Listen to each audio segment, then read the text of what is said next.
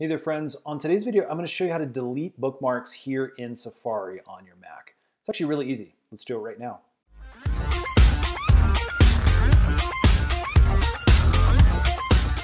Okay, so I've opened up Safari, I'm on my MacBook, but this is going to look very, very similar for any Mac products and even your iPhone.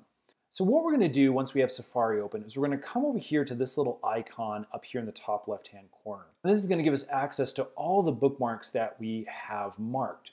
So what we can do from here is we can come over and we can use our secondary click option right here on the page that we want to delete. Now for me, that's a double tap on my trackpad. This may be an additional gesture for you on your specific mouse if you're using that. But if I double tap here, I get a little submenu that opens up and I can actually come down here and I can click the delete button.